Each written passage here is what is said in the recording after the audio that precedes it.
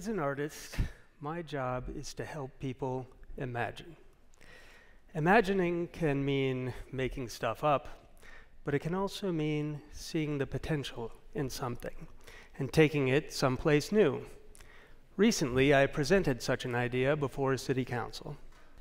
Here in Charlottesville, we have this perpetually unfinished building, the Landmark Hotel. It's been standing there for over 6 years in this skeletal state, and despite the developer's repeated promises to resume working on it, I think we're all beginning to suspect that this building is never going to be a hotel.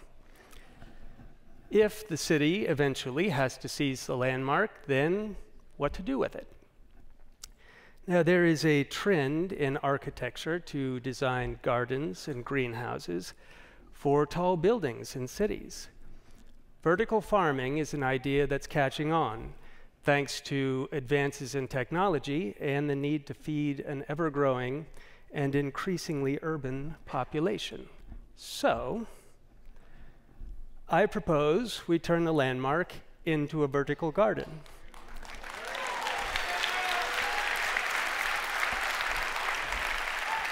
Here's a concept painting I rendered of the idea. The idea of a vertical garden or farm is to grow food in the same place it's distributed and consumed. Hence, the ideal location for one is in the heart of a city, like the landmark. You grow crops on the upper levels and sell the produce in a market at the base. If it is enclosed like a greenhouse, you could grow crops there year-round. And like a greenhouse, the landmark gets direct sunlight throughout the day, as you can see by this time-lapse video. Grow lights could augment the sun on the interior of the building as well.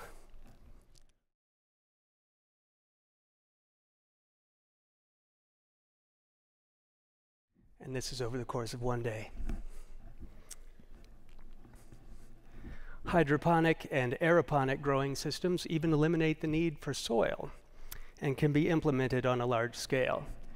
These plants are actually rooted in pots filled with little clay balls and not dirt. The trays that they're in fill up with water several times a day, then drain, giving the plants the nutrients they need and using just a tiny fraction of the water traditional farming methods use.